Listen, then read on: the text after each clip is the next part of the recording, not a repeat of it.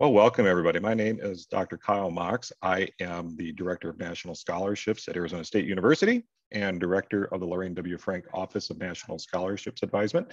And I'm also the Fulbright Program Advisor for Arizona State University. So today we're going to be talking about the Fulbright U.S. Student Program and cover the program basics, application timeline, hear from some alumni and some other experts, and hopefully have some time for Q&A, and everyone leaves here today full of motivation and ready to apply. So that term national scholarships can be a little confusing and misleading for some people, but that term means the N and the S and ANSA refers to any sort of external competitive merit-based award of some type. So that is to say, all of the awards that we work with in my office and our entire staff are awards that come from outside of ASU and therefore are open to students from all over the United States and sometimes increasingly all throughout the world. And so with that large pool, we have a high level of competition, and selection rates can be small because we're dealing with large numbers. And therefore, because of the small selection rate, they are extremely prestigious, meaning that you can say, well, I was selected for this award, it only had a 5% selection rate. The Fulbright has a very wide range of selection rates that varies quite a bit depending on country. And we can address that a little bit later, because I know that's a question somebody's got already. It's like, oh, you know, how competitive is Fulbright? But it's the oldest and one of the largest fellowships in existence, and so it has a great deal of prestige just by name recognition alone. So the Lorraine W. Frank Office of National Scholarships Advisement, we just refer to as ANSA to save ourselves tongue cramps. You know, we do what we're doing right now. We publicize these major awards to the ASU community. We provide information that is equitable and easily accessible and free to the ASU community. So current students, former students, graduate students, undergraduates, online students, on-campus students, all of our campuses, anyone can access our services. And so we're sending this information out. Sometimes it's broad, sometimes we're targeting, right? So many of you might have received an email from me on the basis of your academic performance or status or major, things like that, people that we think would be competitive for certain awards. If there is a program like Fulbright that does have an endorsement requirement, we manage that process. And so we work and coordinate with faculty committees to put you all through a process to identify faculty members that would be good resources. And then, of course, the majority of our time, probably a good 80% of our time, is simply advising candidates like yourselves. We're sitting down, talking through things, putting together workshops and other resources to help you write the best application you can write. But overall, what I would say is, you know, we are here not just to help people win awards, right? That's a pretty short-sighted goal to have. We are here to enhance your personal, professional, and academic development. One way of doing that is to apply for national scholarships and fellowships, but that's not necessarily the outcome we're looking for. We are trying to accelerate you towards your specific goals. So also joining us today are members of our staff. If we want to say hello as I introduce them, and wanted to include some visuals here so you can, when you see them in real life, you actually recognize who they are. There's me, of course, you've already met me. With regard to Fulbright, my main area of responsibility is, of course, I can talk to you about anything Fulbright, but once we get into the process, I generally deal with graduate students. I deal with people applying for study research awards and for people in creative and performing arts. Also working on Fulbright is Katie Salgado. Katie, you want to say hello? Hi, everyone. Nice to see you all virtually. Great. And Katie is our primary ETA program advisor. So in all things ETA, you can work with her, and she's an alumna of the program as well. She did her ETA in Portugal a few years ago. Dr. Laurie Stoff, one of our faculty mentors. Dr. Stoff, are you here today? I am. Wonderful. Hi, everybody. Great to see everyone on screen. Looking forward to working with you further. Great.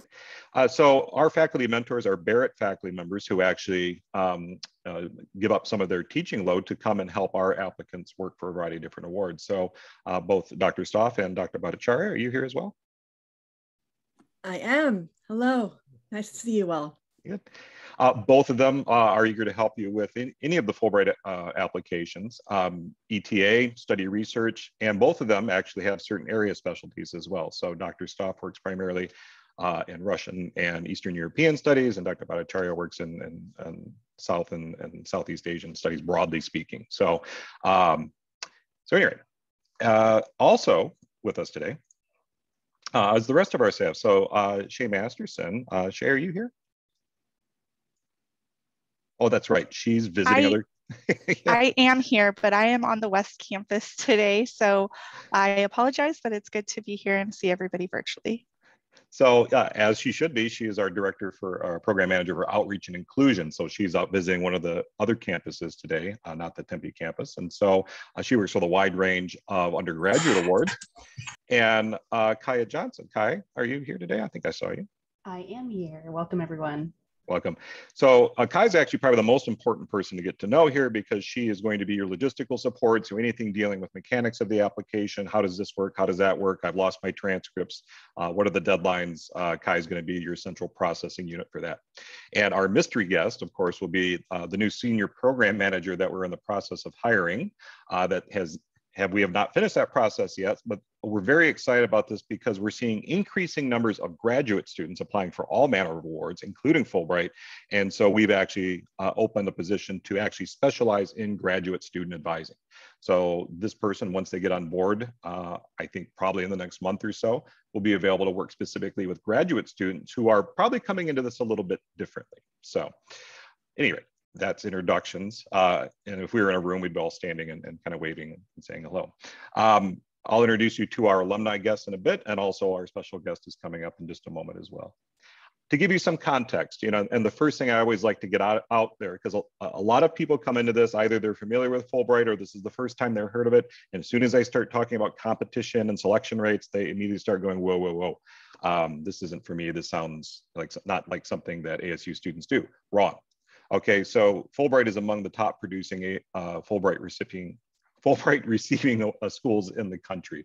We have between 50 and 90 applicants per year. So we're one of the largest applicant pools in the country.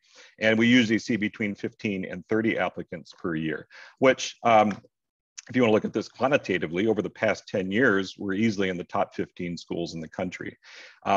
Just to break this data down in a couple of interesting ways. The first thing you'll notice if you look at that list on the left, what do all these schools have in common except for two, or actually three? I don't really count Berkeley, but all of these schools are pretty well-known names, right? They're Ivy League schools, they're elite liberal arts and colleges and East Coast institutions for the most part. There's only 3 public institutions even on this list, and ASU is second on this list. Michigan, of course, is third overall. That's a public university, sort of. Arizona State, of course, is a large public institution, and Berkeley is a public institution. The third column is the one I like to talk about, because if you notice, that's the undergraduate admission rate, right? So if we look at those numbers, not surprisingly, Harvard less than 5%, Chicago 6%, Yale 6%. We knew this, right? The US News and World Report's constantly shoving it down our throat. Michigan, even as a public institution, is still pretty difficult to get into at 22%. Berkeley, even more so. Every Californian wants to go to Berkeley, right? And here's ASU with our charter that we promised to not to include as many people as possible. We measure their success by how we help them succeed, right? So we're trying to do excellence to scale, and I love showing this sort of chart to President Crow to say, look, it's working, right? So we have the students here that can succeed in this. So don't ever think that this is not the sort of thing that ASU students don't do. In fact, they do it, and they do it very well. They do it on par with Ivy League institutions. That's due in large part to a couple of factors. One, the incredible talent and work of our staff.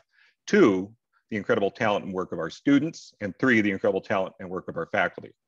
It's a community effort, really. And what I've enjoyed most in my 7 years I've been at ASU is that the students are incredibly collaborative and supportive of one another. And you'll find that out as you work through the process. We'll put you in writing groups together, and they celebrate each other's success, and the faculty are very enthusiastic about you all winning these awards. And this is not something you do alone, right? This is something you do with lots of help. So my favorite slide. That being said, and I've set the table quite well, I would like to introduce Laura Seary, a dear friend of mine and colleague from the Institute for International Education. Laura, are you still here? I am. Kyle, thank you so much. I'm realizing that I've worn a blue sweater on a blue background, so not my best Zoom look, but no, thank you so much for inviting me to get to be part of this kickoff day. I'm so happy to be here. Wonderful. We're so happy to have you. We'd love to have you in person, of course. We can give you a tour of campus, but this will have to do. I will rain check that, I promise. Laura is just going to cover some of the program basics for you in a limited time, and I'll release it. She's on East Coast time, so we were really digging into her extracurricular time here. So, well, I wouldn't be here if ASU was not a priority for us. So I want to just start by saying what a tribute to the institution and to the Fulbright mission. Kyle and the whole office at ASU is. You all have one of the best advisors in the business. I am okay saying that on a recorded webinar here. And as Dr. Mox spoke about, this is really a collaborative effort. So I want to also thank the alums who are about to share their stories. I don't think there's any better advertisement for the program than to hear about folks who have participated, all of the faculty and staff who pitch in here. This is meant to be an educational process. This is meant to be a process that really asks you to examine your life, your interests, your future trajectories, and to put those into one cohesive arch for us. So you all are in incredible hands here. We're so happy to support all of the efforts at ASU and are excited to see even more applications as the cycles go on. So if you'll allow me, I would love to talk a little bit about some of the program basics, just to make sure that you all are in the right place, that you get excited, that this feels like it's the right opportunity for you. As has been mentioned, Fulbright is the flagship international exchange program that is sponsored by the U.S. Department of State. We have over 75 years of history of sending U.S. students and scholars overseas, and also bringing foreign students and scholars to the U.S. So Fulbright is a binational program in its inception, in the way it has been administered for the last 75 years, and in the way that your applications will be reviewed and looked at. We work with over 140 countries. So one of, I think, the best, and it can be a little bit daunting things about Fulbright, is that it's not one thing. It's not one award. It's not one type of award. It's not to one country. So we hope that this means that there are genuine opportunities for you to participate in a way that does further your academic and personal trajectories in ways that are really authentic to you, so that you can live and embody the mission of the program, which is to foster mutual understanding between nations. Fulbright was created in the wake of World War II with the idea that if we knew each other a little bit better, if we had more person-to-person exchange, we could foster a more peaceful world. I don't know if there's been a year that the program has been in existence where that hasn't been true and necessary, but certainly with the events of recent, that continues to be true. So I do want to sort of speak a little bit today about some of our eligibility requirements, about what we're looking for. But at the core of this program, it is an academic and cultural exchange program. We're interested in you taking your full curiosity with you overseas to do something that is going to impact your personal and academic trajectories long after the grant ends. So Kyle has graciously pulled up the what do you win slide here. And it is important to note that Fulbrights are fully funded grant activities. So we're going to pay for your transportation to and from the host country. There's a living stipend that we'll provide to make sure that you have food, shelter, clothing, transportation, all those sorts of fun things.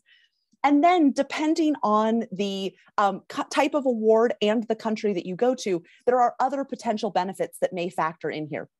So there are some countries which do offer a small monetary stipend if you'd like to bring a dependent with you, so a partner or a child with you on the grant experience. Some countries are able to offer language training while you're on grant. The primary aim of Fulbright is not language training, as it is with some other international exchange programs. But we've learned in 75 years that turns out if you can talk to people, person-to-person exchange works a little bit better. So many countries do offer language training.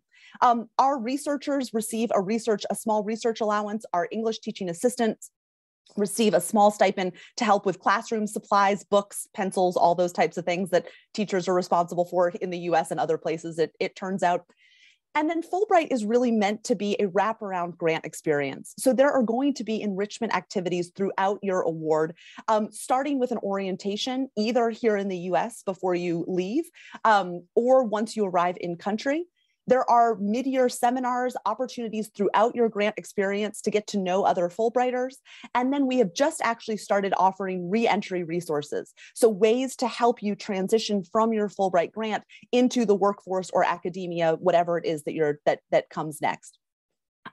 Some of the ways that Fulbright does sort of continue to hopefully enhance your personal and academic trajectory outside of your grant year experience is really making sure that you are part of the Fulbright alumni community, some of whom you'll hear from today.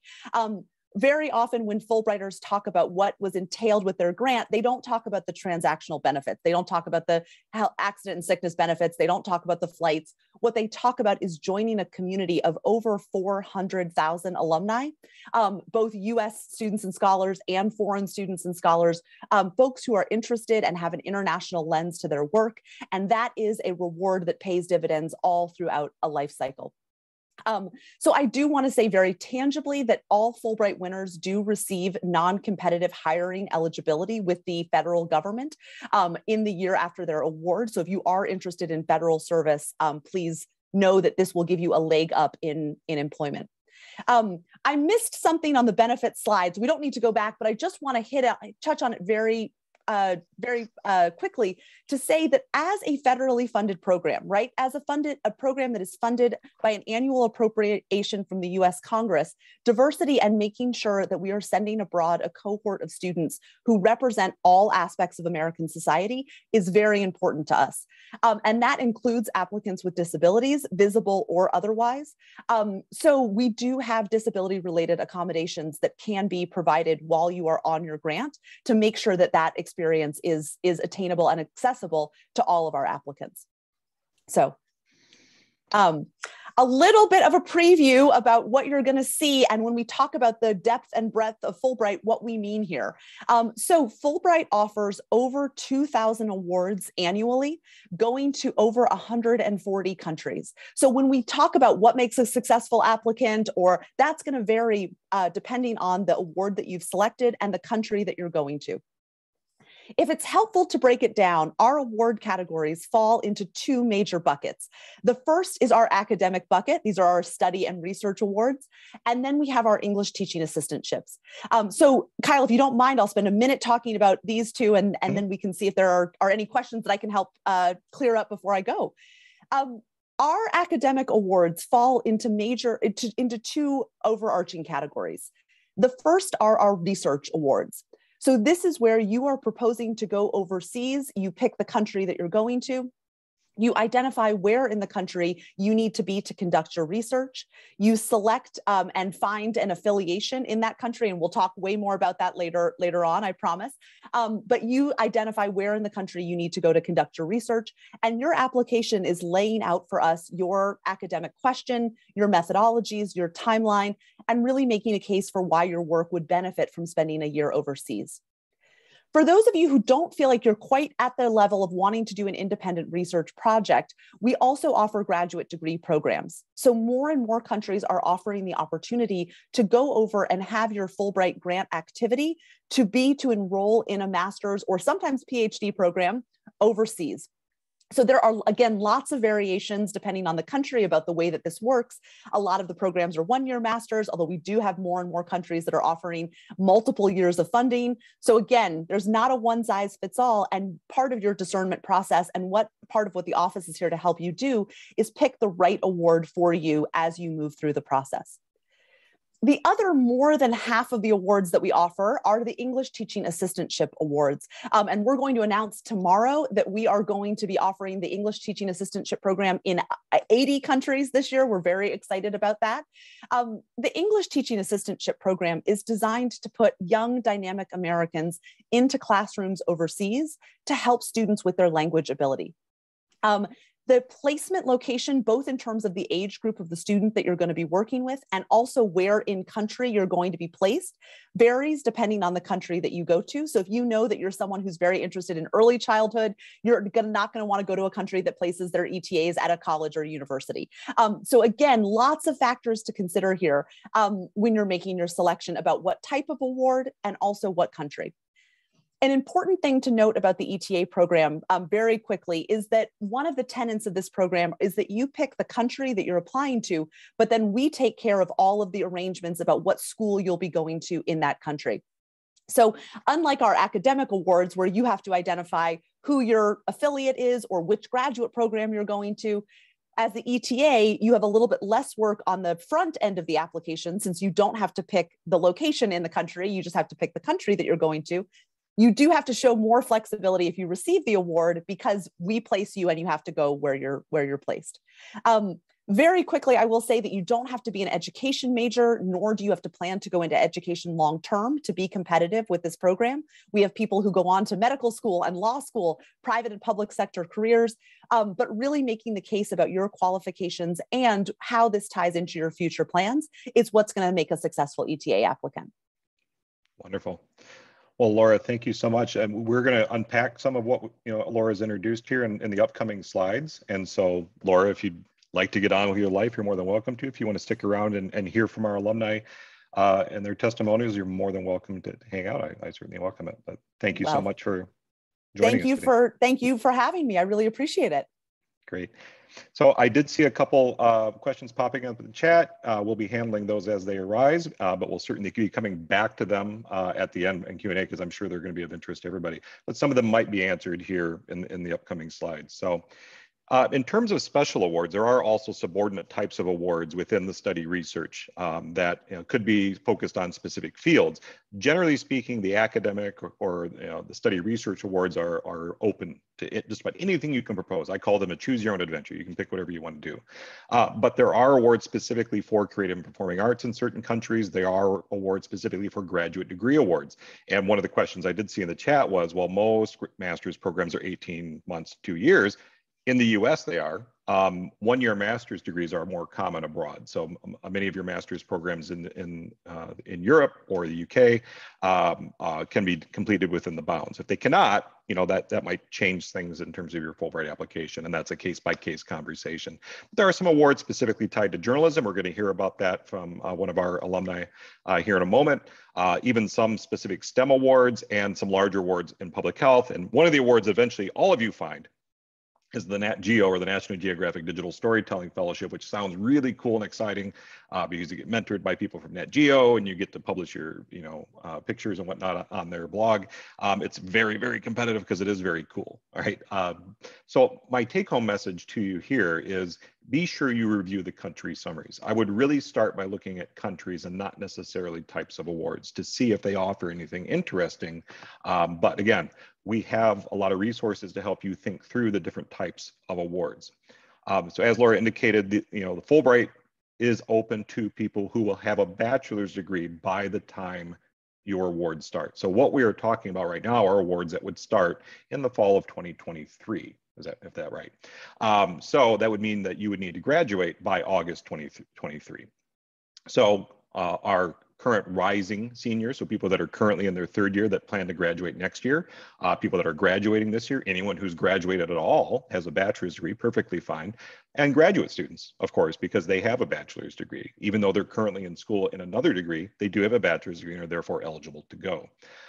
You must be a U.S. citizen at the time of application because this is a federally funded program, and you cannot have received a PhD at the time of application. So once you've received a PhD, you click over to a different type of award called the Fulbright Scholar Award. And sometimes our applicants end up on that website.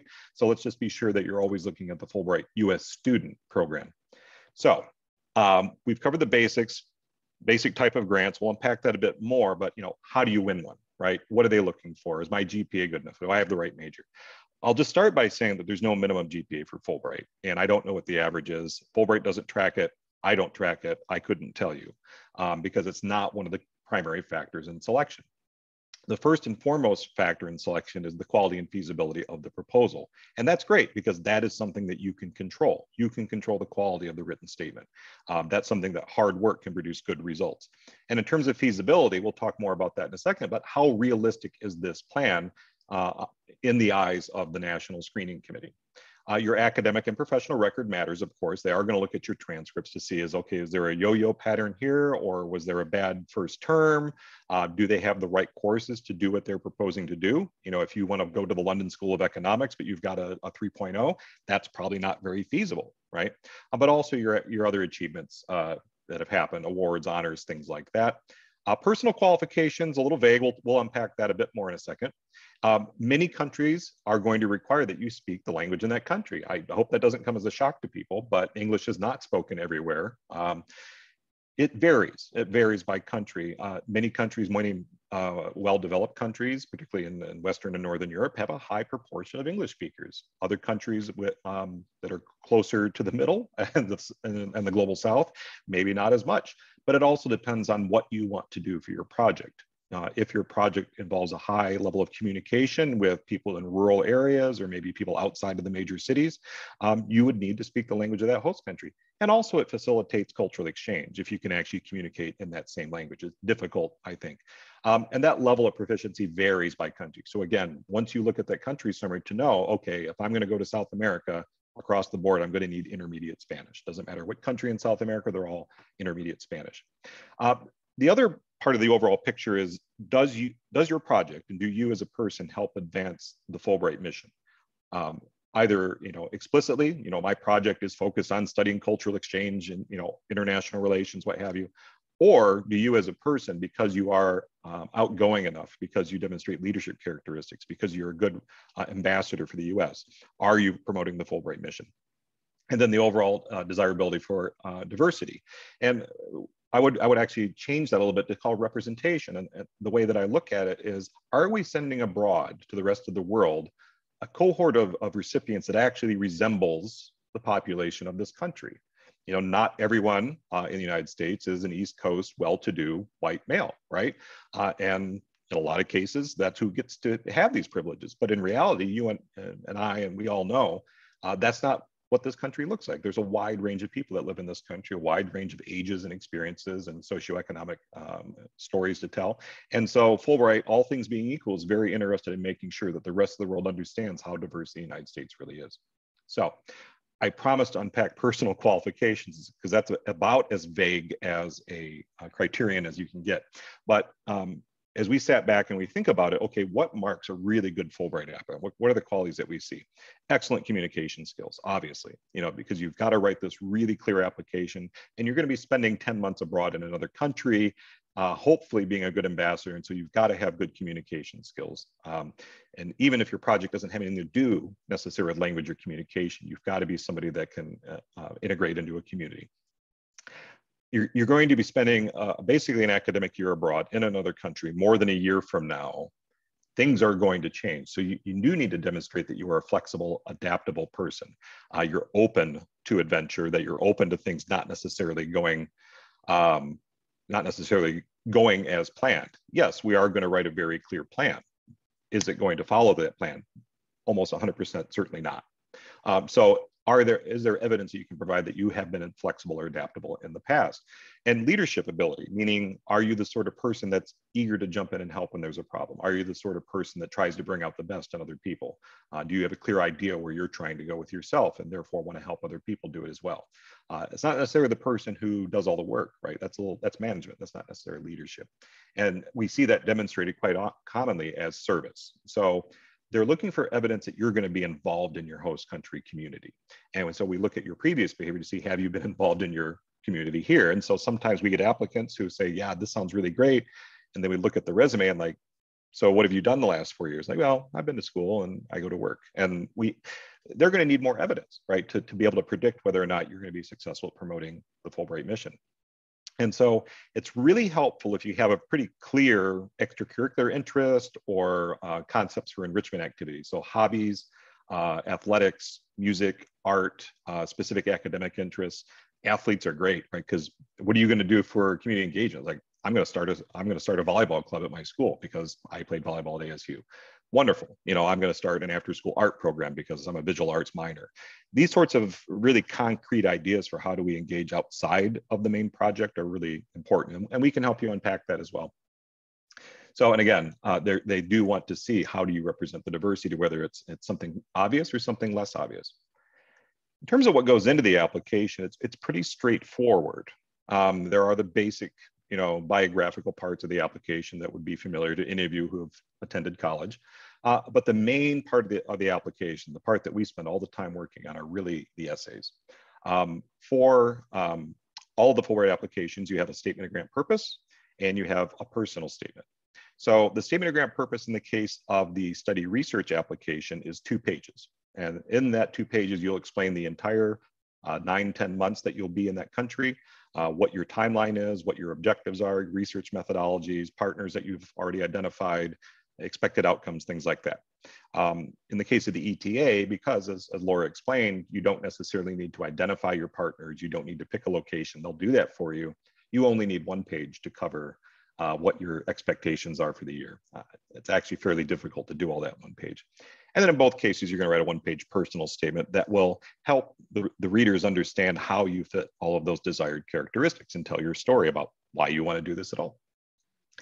In both types of applications, you're also going to need 3 references. And in the case of the study research, that would be 3 letters of reference, traditional academic letters of reference. They don't necessarily need to be faculty.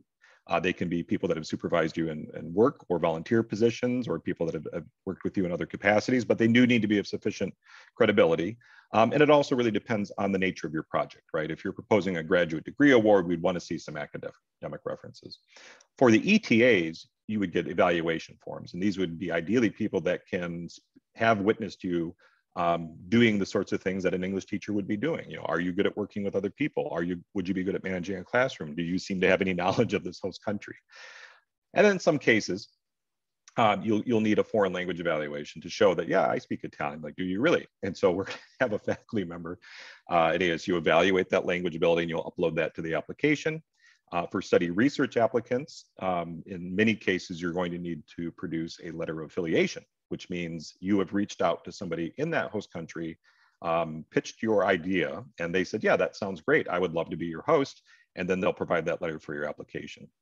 And then finally, for creative and performing arts applicants, you would need to show that you can actually do that art. And so you'll have to produce a portfolio that could be video. It really depends on the art form that we're talking about. One of our alumni here today was a creative and performing arts applicant. He could perhaps talk a little bit about that. So in terms of timeline, we are at the very widest end of the funnel. The application for the next cycle opens tomorrow, which is very exciting.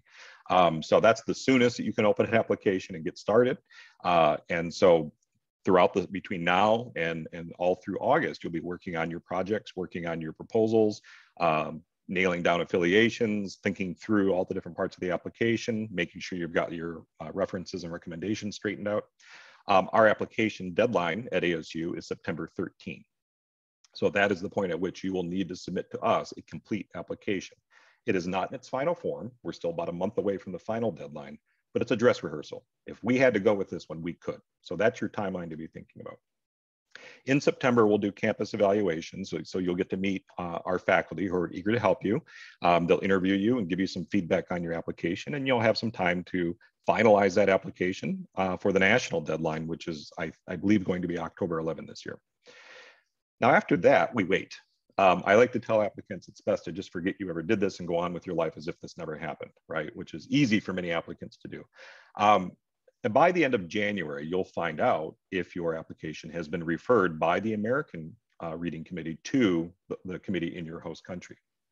To me, one of the coolest things about Fulbright is that the final selection of winners is made by committees in the host countries themselves. So they are deciding whether or not they want to invite you into the country, which is important to think about as you're thinking about your approach and your audience. You know, you want to be talking to the people of that country, not at them, right? So this time of year is an exciting time for us because we're hitting refresh on our browsers and on our email clients all the time, because we're getting announcements at this point almost on a daily basis. So this year we had, I think, 36 students who were referred to their host country, who were considered semifinalists, and we're waiting to hear if they've been awarded. So we're off to a great start, and we hope to have a lot of great news to share with you all soon, but very exciting. So you can see it's almost a year-long process. Right. And so from start to finish, if you were to start tomorrow, you might have actually started about the time that you'll find out next year. So patience is a virtue. It is submitted completely online. And once you open an application, we can see it on our side. So we actually control that process. We have administrative access. So don't need to worry that you'll screw something up. We can handle that. You will also upload the letter of affiliation if you need to obtain one of those. And once you identify people writing your references, they will upload separately. So you will sign a non-disclosure, and so you won't be able to see those references, and they'll upload them and they'll be private. And then you upload your own transcripts as well. So they have to be, you can't necessarily apply on your own. So if you are currently enrolled at ASU and you'll be enrolled at the time of application, the expectation is that you apply through us. If an application goes to the National Committee and they see that you're currently enrolled at ASU, but you didn't get endorsed by us, that would be a red flag for them. They would wonder why not, right? And I would wonder why not too, because we have a lot of resources to help you apply. If you are not currently enrolled, if you're an alumnus, you can apply at large. There's nothing stopping you, but I would certainly encourage you to apply through us, because if you do, then you have access to all the resources that we provide. So you can apply in either category if you like, but we certainly encourage you to apply through our campus process. So those campus interviews, that seems to be the strongest deterrent for most people, because I think most of us have been traumatized by interviews at some point. These are very friendly interviews for the most part. If you do your job and write a quality application, which you should if you get started now, they'll be happy to see you, they'll be happy to talk to you, and they'll be happy to write a strong evaluation for you, because you are an ASU student, they are ASU faculty, and they want you to succeed. And then we'll submit those finalized applications in the first week or two of October. So how do we do this? We have a designated website, fulbright.asu.edu. That is our ASU specific Fulbright guidance page.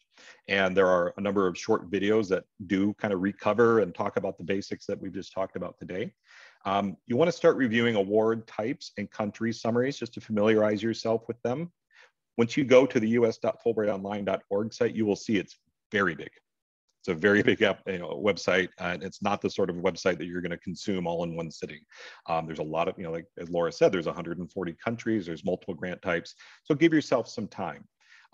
Once you start having a shorter list, like, okay, I've narrowed it down to 10 countries, good time to start working through things. One of the great ways to get started is to enroll in our Fulbright Boot Camp series. So we have one boot camp series starting Friday, April 1st.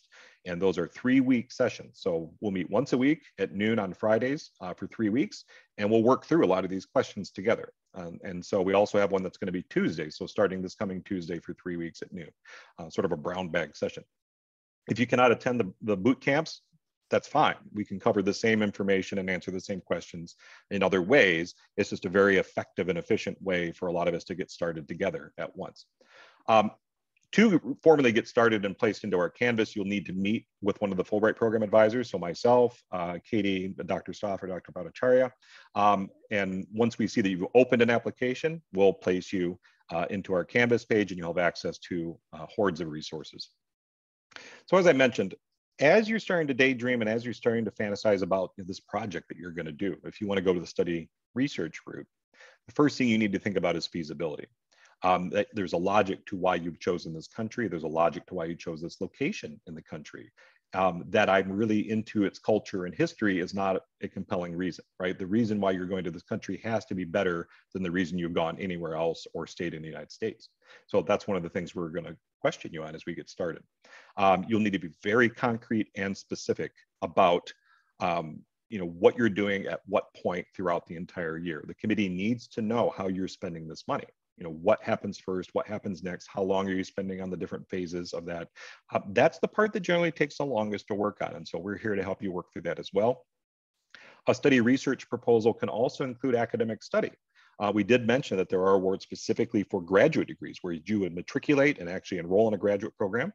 But many Fulbrighters throughout the years simply affiliate with a university and they audit some classes, or they sit in on some classes, or they have a faculty member that they're affiliated with, and they research and they read and they write and they attend some classes, right? It doesn't necessarily have to be a degree producing study, but it does need to include community engagement, whether that's as part of your project or secondary to your project, that in addition to my, outside of the bounds of my project, I will also do the following, right?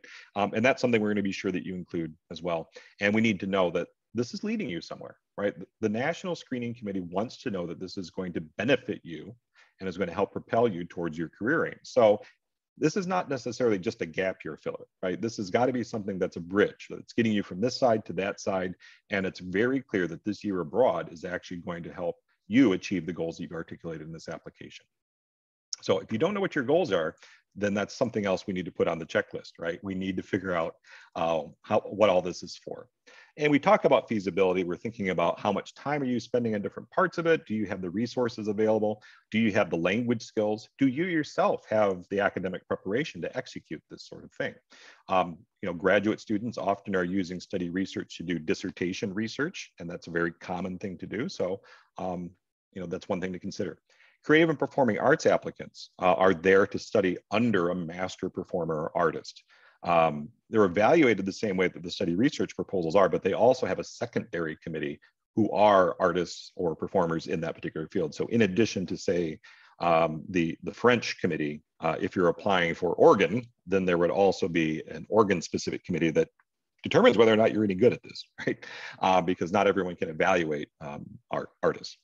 And there has to be a good reason. Again, just like anything else, that there's a very good reason why you've gone to this country to study under this artist. You couldn't have done it at home. If you're interested in the graduate degree option, most countries these days, increasing numbers of countries, are allowing formal study at universities within their borders. There are many countries that have awards specifically for graduate study. So as you're looking at your countries, you'll see that there's open study research, and then they'll have an award specifically, say, for Ghent or for the London School of Economics or other specific universities. And in most cases, that's a one-year master's program. If your program that you want to do is longer than a year, and unless the Fulbright program description says otherwise, you'll get funding for 1 year, and then you would have to do the further years on your own.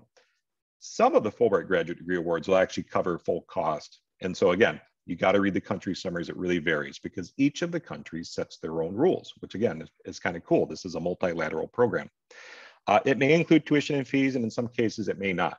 The good news is outside of the US, tuition is relatively cheap. Only in the US do we charge roughly the price of a nice house to get educated. But and it may be in English, particularly if you're in Western or Northern Europe. Outside of Europe, you might be taking courses in the language of the host country. So you would need to have proficiency at that academic professional level. And if you're going to go this route, in almost all cases, you do need to apply for admission. And that would occur after you submit your Fulbright application in October.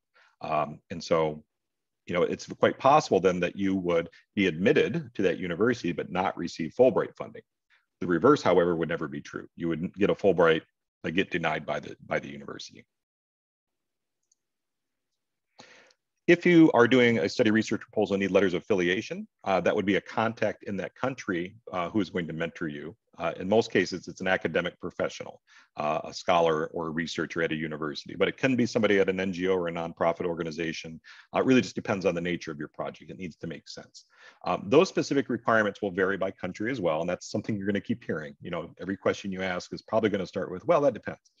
But it is an actual signed letter on letterhead that you'll upload to the application. If you're an English teaching assistant applicant, you don't need to worry about affiliations, right? They'll take care of all that for you. So those of you that are thinking about ETA, what is it they're looking for exactly? As Laura pointed out at the outset, they're not necessarily looking for people with TESOL certifications or who are English majors or who are planning to become teachers, right? All of that is certainly advantageous, but it's not necessarily on the list of things that they're looking for. Some countries are. Some countries are looking for people with pretty high level training, but the first and foremost thing is enthusiasm, right? This has got to be somebody that we are confident would excel in a foreign classroom, teaching whatever age range that they're working on. And so, the picture in the background here, she's obviously very enthusiastic. She's happy to be working with students at this age, and they can have different talents and skills and abilities they can bring to the table. So your job, as you work on the application, think, okay, how do I translate what it is I do as a student now into what I would do as a teacher then? And I may not be an English major. We've had engineering majors win ETAs. We've had business majors win ETAs. But as you work through it, you also need to demonstrate you've got some knowledge and awareness of the host country culture. The methods of teaching that we use in the US may not work as well in other countries. And so you need to do your research, and you have to present a sound explanation for why you've chosen this country. If you just kind of spin the dial and pick a country that pops up, or you throw a dart at the map, that's going to be a tough application, right? We will work with you to figure out, okay, what is that connection between me and this country? And just to spoil it for you, heritage connection is not a valid explanation. 99% of Americans have a heritage connection to another country outside of the United States. But you want to be also talking about what you're going to do outside of the classroom, meaning how do I engage with my host country? Because my teaching assignment could very well just be 20, 25 hours a week. So how do I account for the rest of that time? And once again, making an explanation for why an ETA experience would be useful to your future career. And again, not everyone's going to be an English teacher. Many of you say would want to be in the foreign service or work for the Department of State. Absolutely, this is a great experience. Somebody who wants to be working in international law, absolutely. Other people just know that they're going to go on to get a PhD and work in this country later on down the road. Absolutely, all valid explanations. References as well. I know it's very early, but it's never too early to start thinking about these. They are due by the campus deadline, so keep that in your mind that as you're approaching people, it is due by September 13. They need to summarize your ability to serve as a cultural ambassador, as a student. Basically, they're making the argument that you can succeed at whatever it is you're proposing to do. You want to talk to them 4 to 6 weeks in advance, but if you look at the calendar, you realize that that's probably during the summer. And a lot of faculty are hard to get a hold of in the summer because they've earned it, right? So now in the spring, before we leave for the term, is a really wonderful time to just make that approach, right? To say, hey, you know, Dr. Smith, I'm going to be applying for Fulbright later on, and I was just wondering if you'd be willing to serve as one of my references. Great. I'll follow up with you later this summer with more details. And we actually do have a memorandum of guidance that you can give to them that explains the context better. And most faculty really know Fulbright quite well, but that tells them exactly what the audience is looking for and helps them write a stronger letter for you. And you can access that once you get into our Canvas. So I've mentioned the Canvas a couple of times. It's very large. It actually exists outside of the general ANSA Canvas because it's so big. And it literally will walk you through the process from start to finish. It's got examples in there. It's got tips and tricks for how to do different parts of the application. It's got some recorded seminars and things like that. As we progress through the process, we'll organize some writing workshops, both group and individual and sort of peer advising workshops, but we'll be doing a lot of writing feedback back and forth as you're working with myself or Katie or Dr. Stoff or Dr. Bhattacharya as you continue to draft and revise these application materials. And we're here to answer any questions. So don't ever think like, oh, I don't know this. I just might not be smart enough. If I don't know the answer to this, I don't deserve to be a Fulbright. It's a very large, complex, often kind of abstract process, right? And so don't be afraid to, if you just need help, reach out to Kai or myself or anyone else on the team. And I'd mentioned the Fulbright boot camps. If that sounds like what you're in for and you want to get started as early as this Friday, by all means, you can go to the same place where you registered for this session and register for one of those boot camps. If you can't make the boot camps, no problem. You know, we'll see you in advising. We also have in the summer an applicant development program, and this is a more intensive 6-week developmental workshop. It is limited in the number of enrollees that we can include in it because it is so labor intensive, but this would be a great option for anyone that is looking at postgraduate fellowships in general. So really looking at you know, rising seniors, graduating seniors, recent graduates who are looking at a wide range of postgraduate fellowships, including Fulbright, but maybe in addition to Fulbright as well. So you do need to apply for that one, and you'd have to be approved before you're included. It's non-credit bearing, so there's no fee or anything like that. And it's about 6 weeks, roughly aligns with session A.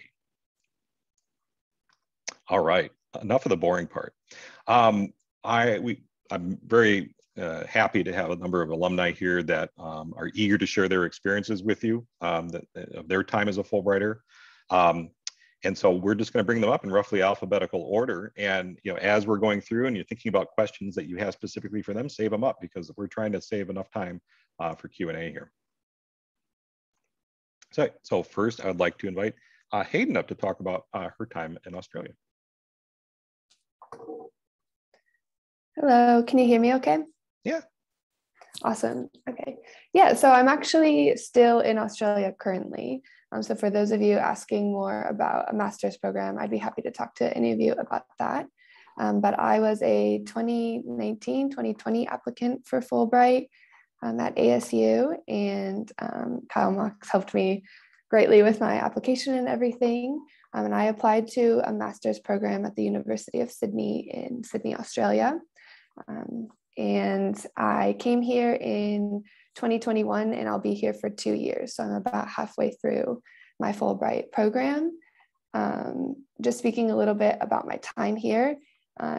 when Kyle Mox and everyone else was talking about the need for applicants to be good communicators and adaptable.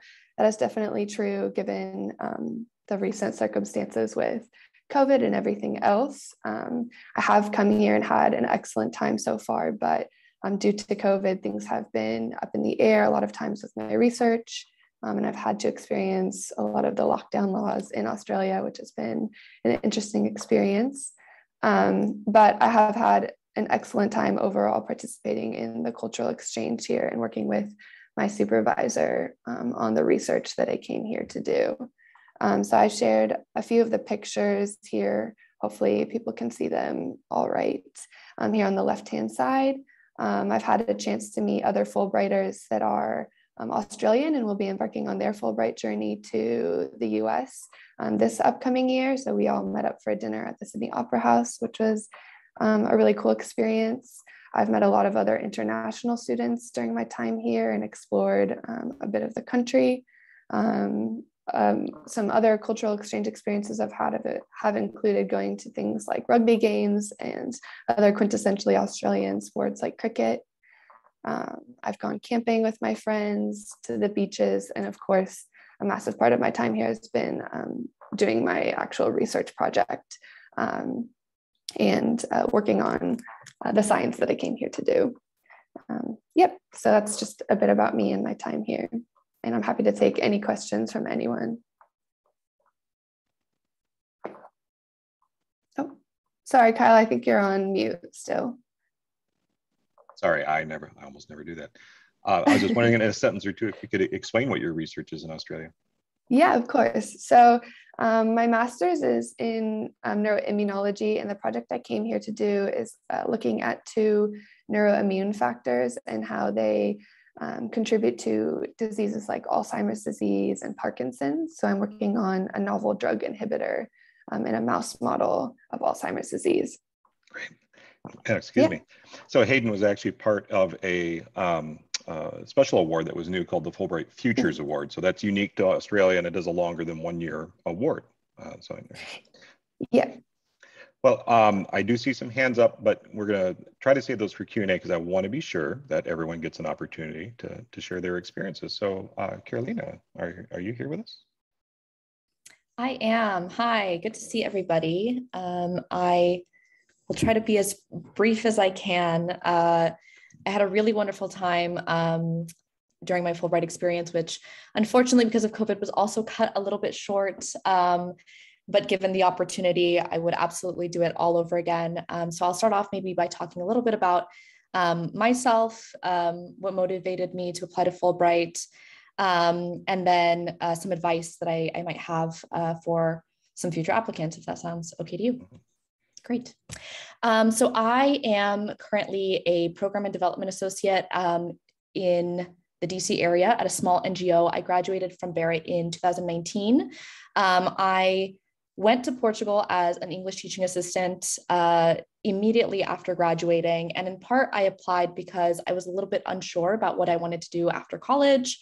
I had multiple majors and minors. My background was very mixed.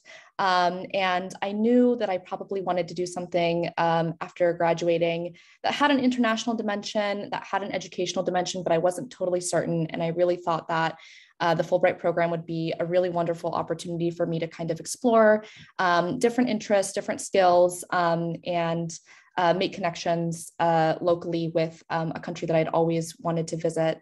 My family is also originally from Brazil, so I had a Portuguese language background, and this was a really great opportunity for me to continue practicing, try and improve my accent, for the sake of my mom and dad. And so I had a really wonderful experience while I was there. I was placed in Leiria, which is a small town about an hour and a half north of Lisbon, which is one of the things that I really liked about working with the Fulbright Commission in Portugal. There are kind of a range of possible placements for ETAs. A lot of students might be placed in major cities like Lisbon or Porto, but a lot of them are also placed in smaller interior towns. One of the grantees was placed in the Azores. I was so jealous of her. She was like on the beach every day, for months on end. And it was really kind of a wonderful experience to get to know this more quaint, historic town as opposed to, the kind of bigger, flashier urban areas that you often see people posting about on Instagram during their vacations. It was a really wonderful kind of opportunity to just, see people's day-to-day and really get to know, the stories of people that, in growing up in Arizona, I might not have, met otherwise. I also really learned that I loved teaching. I had several kind of missteps along the way, but I developed very fond relationships with my students, which included local Portuguese undergraduates, as well as several international students on exchange, which was a really fun and immersive experience. A moment that I remember really fondly was asking my students for feedback on my teaching midway through the year. And they wrote these really adorable notes saying, oh, we really like Professor Mark, who was my supervisor, but we would prefer for Carolina to remain our teacher for the rest of the year because we like working with her so much. So that was a really kind of fun memory that I have of my time there. And aside from being in Portugal itself, one thing that I would love to talk about as well is all of the travel that I did internally that year in Portugal and all around Europe. One of the great things about doing Fulbright is that depending on the commission, there might be opportunities to attend events or seminars with other Fulbrighters in different parts of the region where you're located, which is exactly what I did. So in early February, I received a grant from the commission to travel to Luxembourg and Brussels for a seminar on EU, NATO, and the European Court of Justice. And so we visited the headquarters and met with top officials in each of these institutions. And so for someone with my background in international relations, this is a really phenomenal and unique experience. I met a lot of amazing people. This slide is kind of interesting because those of us that were at the seminar did a hot yoga class.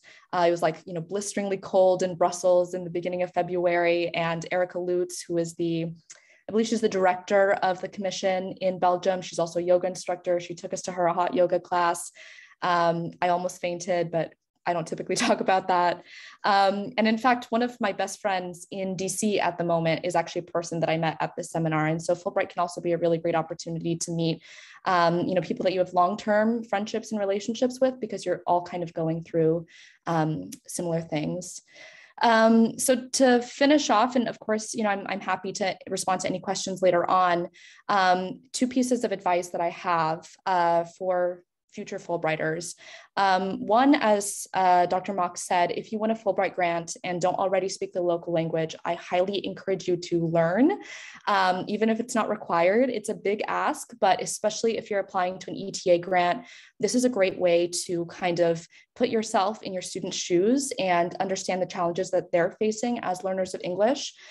People locally will also trust you so much more if you learn to communicate in the local language, or at least try. And this will really help you immerse yourself in your host country. And my second piece of advice is that, of course, this is a primarily professional opportunity and you should not shirk your professional and educational responsibilities. But you should also use this as an opportunity to invest in yourself and your interests. In many cases, you'll be coming off of 4 very long and stressful years as an undergraduate.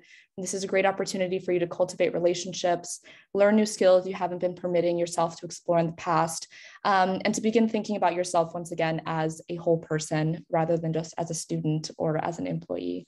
So those are my kind of, takeaways from Fulbright. Absolutely, I would do it again. Even if I knew, from the beginning that I would be kicked out after 6 months because of COVID, it's a really, really fruitful experience. I think of it very fondly. And I hope that you all decide to apply. Great, thank you so much. I'm going away picture. Change of pace. We've got Alex Metzler. And Alex, are you here today? Yes. Can you hear good. me? I can. Good. So, welcome. Good to see you again. Nice to see you as well. It's been a while.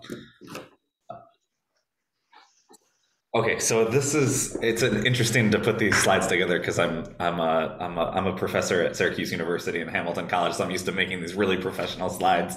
But here's some pictures of me and my cat, France, my parents in France. So I studied in France. I'm an arts applicant. I was a doctoral student at the time that I applied. So obviously I've finished my doctorate now and I am teaching. I went to France to study the pipe organ. as well as doing some research on secularism in the organ.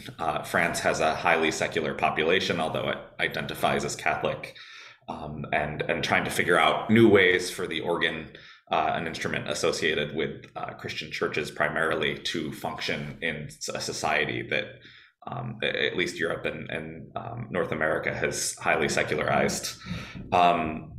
So one of the reasons I put this first picture up is I wanted to say you can bring your animal to some of the countries. I have a cat and he's one of my best friends, and I was really, really worried about that. So I just wanted, if anyone was thinking about that in the back of their minds, if you have a cat or a dog, obviously you have to work within the confines of whatever laws there are for animal things, but I'm happy to talk about that process. Yeah, if you could just go to the next slide. So I was living and working in Versailles, and some of my projects involved just playing, which is what musicians do best, with not talking. So some of my outreach involved doing recitals around the Versailles area, in Paris, and some other places, and sharing American music, sharing French music, exploring secularization that way. So we had some really amazing opportunities to visit. The picture on the left is at the American Cathedral, where we gave a recital for the Fulbright Commission folks. So all of the researchers, biologists, and scientists all came to hear an organ recital, which is really wild. And believe it or not, there were 2 of us there that year. The other woman was from the Catholic University of America in Washington. And then the picture center bottom towards the right is Radio France, which is in Paris. It's like one of the most prestigious concert halls in France, and because of that, it's also one of the most prestigious concert halls in the world. And we're just in there just on a Tuesday afternoon, just playing the organ, just chilling, which is really wonderful. And then I just had to share the bottom left side there is a picture of a very fancy French guy taking out his trash, which was just like this very cute thing that was on my trash bin, and I could never get over how cute it was. So a really, really wonderful experience doing research and studying the organ. So I did enroll at the Conservatory in Versailles while I was there, and did actually obtain what's the equivalent of like an artist's diploma in the US. So I did get, it's not really a degree in the way that we think of it, but it did have a conclusion to it. And if I could just give one piece of advice, my piece of advice would be to use the resources at Arizona State to the best of your ability. Oh my gosh, the resources at Arizona State are so good. Working at some institutions that have great Fulbright programs, but oh my gosh, everyone was so responsive and so kind, and the feedback could be brutal sometimes, either from faculty or elsewhere, but just so beneficial that I just think I owe ASU a great deal for having succeeded in this. Yeah. Okay. Thank you. You know, and Alex is a great example. I use his application quite often because, you know, the first thing you have to explain is, why do I have to go to this country? Well, the answer for him was quite simple. Organs don't move. And so if you want to use the organs, you have to go to France. But Alex, I was wondering, what was your language proficiency at the time you went, and how did you get it to that level? So I dedicated a great deal. I knew for a while that I wanted to go to France. So I had dedicated time to auditing courses at ASU. So you have to deal with that on program by program, whether they let you do that or not. But I also became very close friends with somebody who spoke French and did private tutoring. So I would meet with somebody twice a week. And so by the time I went to go get evaluated by an Arizona faculty member, I had met them, I knew them well, and I walked in and we just spoke in French, and she goes, "Yep, you're proficient." So I had a very high proficiency, but that was due to ASU's resources. I worked very hard on that. So, you know, that is one for those of you that are thinking, well, I got 1 year of Spanish under my belt. There are alternative ways to get your language proficiency up to the level it needs to be, either by the time you apply or by the time your grant period actually starts. And as a doctoral student, I had zero time to take classes, but the resources are still there. Great. Wonderful. Thank you, Alex. And Abby. Hi, yeah. Thanks for having me. I am today going to talk about Taiwan and my ETA grant there. I'm actually currently still in Taiwan, so it's a little early for me, but I'm going to try not to yawn during this presentation. You can go to the next slide. So there's a couple of things that I want to talk about, and you can kind of flip through this, but a big part of my experience here in Taiwan has been the community element of it. And right off the bat in Taiwan, you have this awesome ETA and ETF community, and I'll talk about ETF a little later. It's an extension program that they offer here in Taiwan. I believe that Taiwan Fulbright has one of the largest ETA programs. They have 135 ETAs, 70 ETFs, and that number is constantly growing. So when I first got to Taiwan in 2021, January, this was an awesome community for me just right off the bat. When you're navigating social differences and cultural differences, you do just automatically have this community to fall back on. This in the top left corner is my cohort in Ilan, where I lived my first year, and just they are still some of my closest friends. Following that is the right below it, I'm going to kind of go left to right, the LET community, the local English teachers.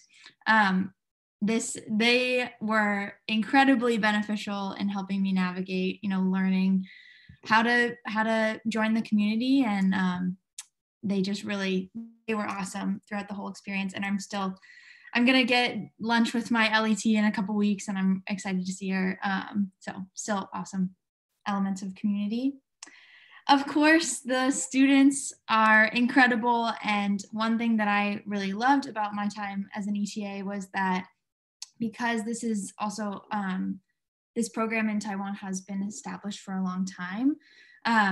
These are mostly very experienced local English teachers that are used to having an ETA and are really awesome mentors in that way. So I got to bring a lot of my personal interests into the classroom when I taught. This was an English club that I got to talk about Earth Day and sustainability, which was part of my degree here at ASU.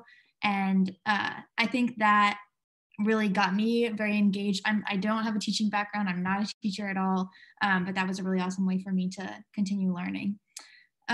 Following that is the local community and the local friends that I've made, which I would say is probably just an amazing part of Taiwan, is that everyone is so friendly and awesome. There's a lot of ways to find local friends, whether you're doing a language exchange or finding an interest group. I really like to bike, and so I found a lot of awesome friends through biking, and those are still some of my closest friends. This slide is more talking about the versatility, I think is the word I'm going with, of Taiwan and the ETA program here. You really have so many options to choose what environment you want to be living and working in. There are 13 counties in Taiwan, and Fulbright is in 9 of them. So if you want to be in a more rural area, or you want to be in a city or in the mountains or by the ocean or on an island, you really have a lot of options, and you can kind of find the environment that you're looking for. For example, my first year I lived in Ilan, which is a more rural area on the east coast of Taiwan. And I just got to experience so much of the natural beauty of Taiwan. They have incredible hiking, biking, surfing, rock climbing, anything you can imagine. I'm from Colorado, and I'm constantly amazed, even more so by the beautiful landscapes here in Taiwan. This picture on the top left was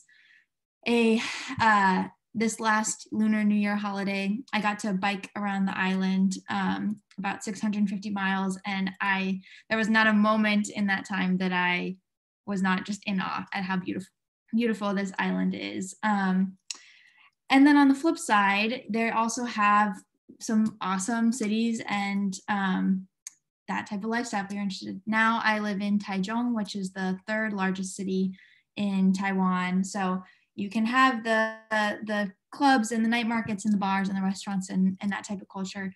And the kicker is that even if you are in a more rural area or you live in a city, everything is so accessible. The public transportation allows you to get anywhere on the island in a weekend. So especially lately, I think there hasn't been a weekend that I haven't been traveling, whether to get into some nature or go to another city to explore. So it's really versatile is the word I'll go with. Then in this top right corner, I would just encourage anyone that's interested to look into the history of Taiwan. It is incredibly interesting. This is me at the National Palace Museum in Taipei. And just the culture and the history that has come from this island is incredible. And I feel like I've been here for a while now and I've still only scratched the surface. So I recommend anybody should look into it. Then a really cool part about the Taiwan Fulbright program and following afterwards is there's a lot of opportunities to stay beyond your year. So I briefly mentioned earlier the ETF program, which is in Taiwan, which is an extension of the ETA program. A lot of my friends, I'd say the majority of the people that I met as ETAs last year have stayed and are continuing to teach this year as an ETF in Taiwan. And you can continue to do that for multiple years if you want. If I want to go back and teach, then I'm able to do that too, which is really cool. So if you're looking to be somewhere and maybe stay a little bit longer, then there's a lot of opportunities for that. Like I said, I'm not a teacher and I wanted to pursue something a little different. So right now I'm working and studying at Donghai University, which is a university here in Taichung. There's a lot of opportunities to do stuff like that, where you get to study Chinese or study other things and work. And so I would say Taiwan is an awesome place for maybe seeking further stay. I'm definitely happy that I'm still here. And I threw my email on the slide, so feel free to reach out if anybody has questions. And yeah, that's what I have to say. Great, thank you so much. And lastly, Rebecca Spice, who went to Germany. You saw a little bit of her earlier. Hi. Yeah, so I was also a 2019-2020 Fulbrighter. So it was a little bit cut short because of the pandemic. But yeah, it was my first time ever writing a grant proposal. I wrote mine for journalism. That's what I studied in undergrad. And because I grew up in Switzerland, I already had language proficiency in German. And those were the two biggest factors, was that it was my area of interest and I already had the language proficiency, but I'd never written a grant proposal. So by the time I got to like the dress rehearsal, my proposal was way out of my league. I wasn't sure what I was doing. I got feedback saying, rethink this, which was excellent feedback. So I'm very happy that the ANSA office, I came very close to not submitting my application at all. But, the application requirements are not a secret. They're out there. You can research them and you can objectively look at where your strengths lie. So instead, I changed my grant proposal. I had been reporting on immigration. Germany was going through some very interesting immigration from Syria. So that's what I tailored my proposal to. And for grant proposals, my biggest tip is that it's a proposal. There were a few people who got to the country where, unforeseen circumstances, someone was working in a lab that closed. The woman I wanted to work with, my journalism mentor, she switched beats to only write about China before I got there. So the proposal, you can tailor it to, you kind of build a rosy, like, this is the best case scenario. Everything is going smoothly. This is exactly what's going to happen. But they understand that you're not someone who can predict the future, and no one is going to hold you hostage if you don't manage to hit every single point on your proposal. So what I did when I was there, since my work was not in a school, I found a community center to tutor and basically other volunteers that you find abroad. They're generally wonderful people. So that was really helpful because you do have a lot of free time. So one of the highs of the experience was I got an unexpected assignment to cover a shooting, which is it's kind of sad to say it's a high, but in the journalism world, it was breaking news, and I happened to be where they needed me to be. So I got to cover a shooting for a wire service, which was very helpful in making contacts. Then lows were sort of being unsure of myself. A lot of people are kind of stressed. You think that after you get the grant, like the hard part is over, but you have to move to a whole other country, and it's stressful, and it's okay to be stressed about it. Then there were a lot of people who I met, especially people from, you know, like state schools. This was the first like name brand shiny thing I'd done. And so a lot of other students were like, I don't know why they picked me. I'm not sure if I'm right here. It's really normal to feel that way. The Fulbright, you know, they trust you. They picked you for a reason. They saw your resume and they saw that you have drive, motivation, and a lot of other things that you probably showcase to them.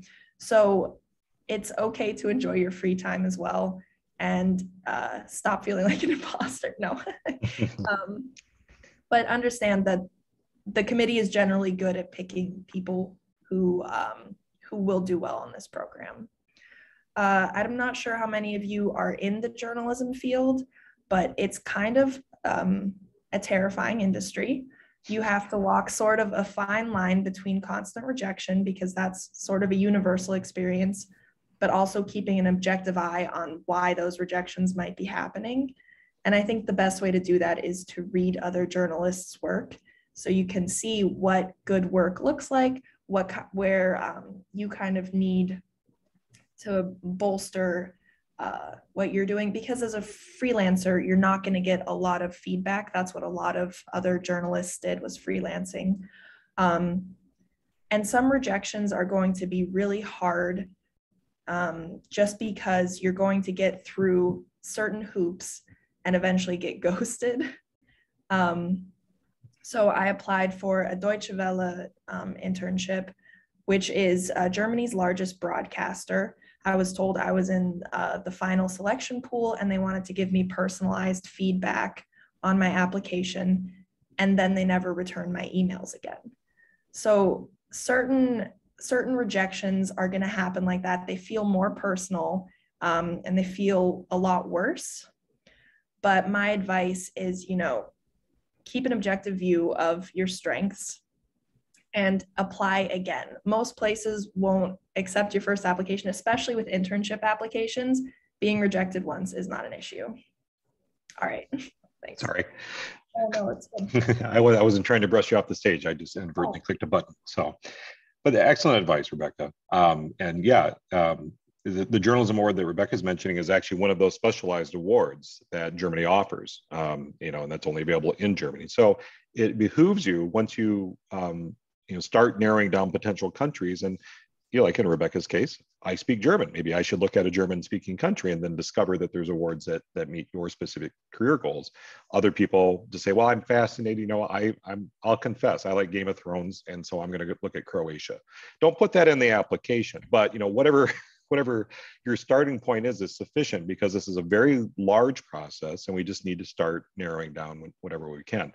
So we do have a couple of minutes. If anyone has any questions that they'd like to ask the panelists or myself, I'm happy to stick around a little bit past our designated time to answer additional questions as well. Again, one of the best things you can do is jump into these boot camps that start this week or next. We would love to see you in one of those. If you can't make it, great. We'll see you in an advising appointment. And great question in the chat was, hey, if we have questions or I think of something later, what do I do? You can book an appointment through our website, or if you just want a question answered, just email the general ANSA email address, and we can direct that to the right person to give you the best answer. So let me stop there, and we'll talk and offer you an opportunity to ask as many questions as you'd like.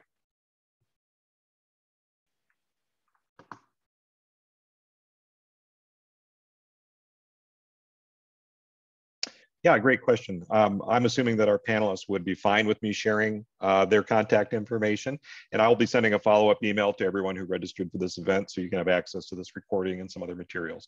But yeah, I'm sure they're going to put it up in the chat, but I know they would be happy to answer whatever questions you have. The one thing I've learned about Fulbright, and the one thing that's absolutely true and does not depend, is that they never pick jerks for Fulbright. Every person, every Fulbrighter I've ever worked with has just been a really wonderful person that's happy to help and happy to talk about their experience and happy to help other people do it. So good. Other questions?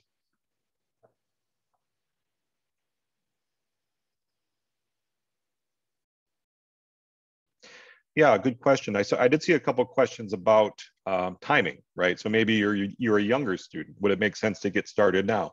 That depends on what you mean by getting started. Like you wouldn't want to open an application and get into the Canvas, right? That wouldn't be appropriate. But if you think you might apply down the road in a future cycle, certainly it's a good time to start the advising relationship with us. The boot camp, is intended for this year's applicants, but not everyone who starts will apply this year. Maybe they'll decide to apply in a future year, right? But that's the intention. And in terms of what the boot camps are going to cover, in one session, we're going to focus on how to get through the Fulbright site. And then we're going to talk about strategies for how to choose a country, good strategies for how to choose a grant type. One of the things I love about Fulbright is that a lot of the odds of success are really in your hands on the basis of the decisions that you make. If you insist on applying for the UK Fulbright Award to the London School of Economics, and I tell you it's a less than 1% chance of success and you persist, then that's a choice that you made. Whereas other countries might have a 20 to 25% selection rate. So we'll talk about that in the boot camp. We'll also talk about how to work with people to get good letters of recommendation, and we'll round out by getting you started on strategies on how to get going on the essays. Yeah, yeah, definitely basics of how to navigate the site, the grant type, the application, and decoding the application, things like that. Would we have better chances by applying to a country with more grant availability? Yes. I mean, one of the things that you can find on the Fulbright site, we'll explore in the boot camp, but you can find it yourself, is in the footer of the Fulbright site, there's actually a link for statistics. They hide that on purpose because they don't want people starting by looking at the statistics, but you can actually pull up all the application data from the last 3 years to see for each country and type of award, how many applications were made and how many grants were awarded. Some countries, as Abby mentioned, Taiwan is a very large grant pool, I don't know what they're going to be this year. We'll find out tomorrow, but probably 150 to 180 Fulbright applications just for that one country, whereas another country would have only 2. And so that does determine exactly how competitive that country is. Can I add to that, Kyle? Yes, please. I just wanted to say, yes, but if you have a story that sends you, I have a lot of French experience and a lot of my research had to do with France. I had looked at Germany and I go, I'm trying to fit a square peg in a round hole. I don't speak German, even though there's some interest there. And my story really brought me to the country. Yeah. Absolutely. 100% yes. We have had many applicants that have applied to very competitive countries. France is very competitive because Americans love to go to France for some reason. But if that's the most sensible, feasible choice based on what you've done before and what you want to do in the future, then that's the way we'll go. And we're going to make sure that you send off the most competitive application. And yes, we do win. We've actually done pretty well in France. We've had 1, 2, 3, I can think of 4 winners in the last 5 years. Yep. Yeah, great question. We probably should have covered that at the front. You're applying to one country, one type of grant per year. So this is why, again, we're putting so much emphasis on the initial decisions that you make of what country and what type of grant. And so if you're not really sure, that's a conversation that we have in the beginning. We have many applicants who start off working on one country and switch, or start off on a study research application and then switch to ETA, or just turn the whole application upside down along the way. That's what the process is for, right? You don't have to get it right off the bat, but you do have to choose one country and one grant type per year. Yeah, so there are a lot of new awards out there. One of the participants was asking about a lot of the new awards out there. If it says new, then there aren't any previous recipients, right? And tomorrow, the Fulbright app, the website will refresh. And so new awards will pop up there. The ones that are currently marked new will no longer be marked new. You can actually access a grantee directory on the Fulbright site as well. So if you look under the alumni tab, you can search by type of country, or excuse me, the name of country, type of award, or even you can just narrow it down just to ASU students and see what students have won that award in the past and track them down quite easily. So yeah, Carolina, you were going to add. Yeah, not add, just note that there was a question by Courtney Raymond a little further up that I think we might have missed that I'm also happy to respond to. Oh, sure, yeah. Yeah, so is it advisable to discuss things like disability or LGBT involvement in your essay? So I would say that when Fulbright says that it values diversity, I think my impression is that it very much values diversity in multiple senses of the word. And I think that there's very much a case to be made that your involvement with these communities positions you in a positive way to immerse yourself in a multicultural environment. So when you're thinking about, the diversity of experiences that you bring to Fulbright and to your host country, it doesn't necessarily have to be strictly multilingual or multicultural diversity. It can be kind of a range of diverse experiences that position you to have positive relationships and uphold that spirit of mutual exchange in your host environment. So I would say that if that is very important to you and you think that's very important for you to communicate in your essay, then absolutely, I think most of us would encourage you to do that. Right. I will add to that, and it can get complicated depending on the country that you've selected, that we understand that cultural attitudes, laws, mores are not universal. And so we do have to be respectful of our host country. And so some projects might be seen as highly controversial, or some identities might be seen as highly controversial. And that's something we need to work through. Does that mean you need to hide who you are? Absolutely not. But we do need to think about feasibility. And is the host country even going to select you? And would you be safe? So this is all part of the adaptability and flexibility, but absolutely, Caroline is 100% right that Fulbright is thoroughly committed to diversity in all ways, shapes, and forms. We are at the end of our scheduled time, but I am happy and willing to stick around and continue to answer questions. Our panelists are certainly excused if they have somewhere they need to be, but they're also very welcome if they'd like to stay and continue to answer questions as well. Let's see, another question. Age restrictions. No, there's no maximum age for Fulbright at all. Some countries will specify a desire to have younger applicants, or some will actually say they want somebody right out of undergrad and they don't want a graduate student. So it's important, again, to read those countries, but generally speaking, no restrictions of any course. Marina asked a good question, and maybe our alumni would have an opinion. Is it better to make a proposal that is closely related to the field of study in your graduate degree field, or is a community project equally valued in the application process? That's a very difficult question to answer hypothetically, right? We would have to work through the specifics. I will say though, if you're going to do a study research application, it has to have very concrete objectives and a very concrete connection to your professional trajectory. If it seems like the majority of it is focused on your community engagement ideas, maybe you're not emphasizing the right things. And maybe an ETA application would be better, which does really focus quite heavily on your community engagement. But yeah, that's kind of a well, it depends question.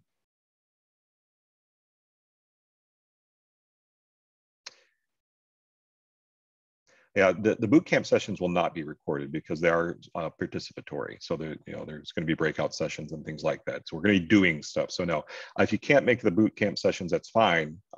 We can do all of this work, of course, in individual advising as well. Katie, can you think of maybe who is our most senior Fulbright recipient? And I know we've had some applicants that were at maybe the third or fourth act of life in their career and had come back to school and applied for Fulbright. It's not uncommon.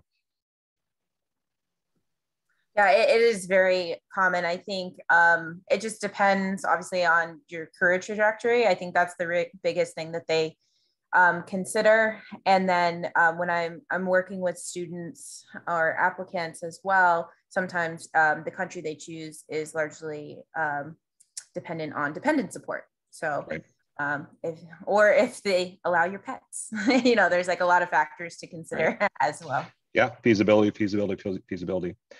Tanya asked about conflicts with accepting other awards or funding. That's a well depends kind of award, but there is a section on the application where they ask you to summarize your other funding sources, whether it's personal finances or others. If it's an award where you literally can't be in two places at once, then yeah, you've got to decline one or defer one. Good question. Can you apply for a study program, not research, and include a community project?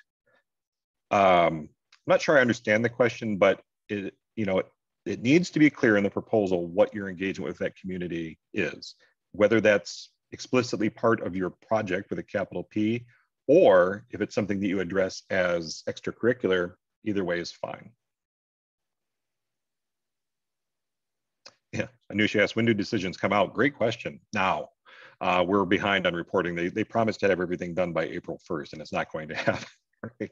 But generally March through April is when all the word announcements are happening. So we're in the middle of it.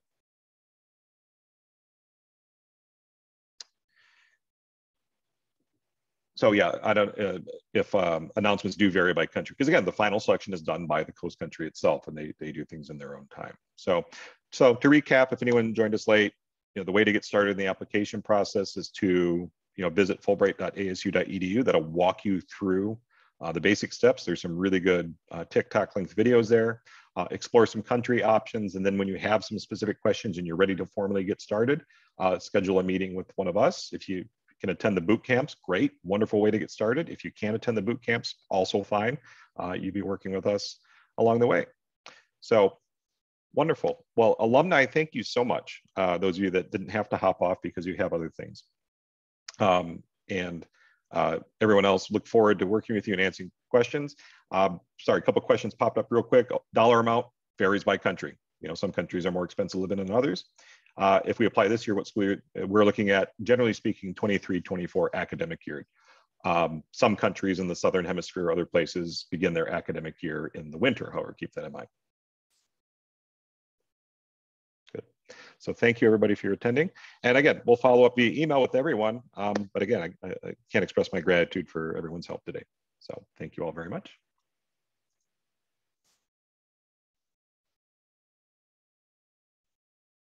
Have a great one.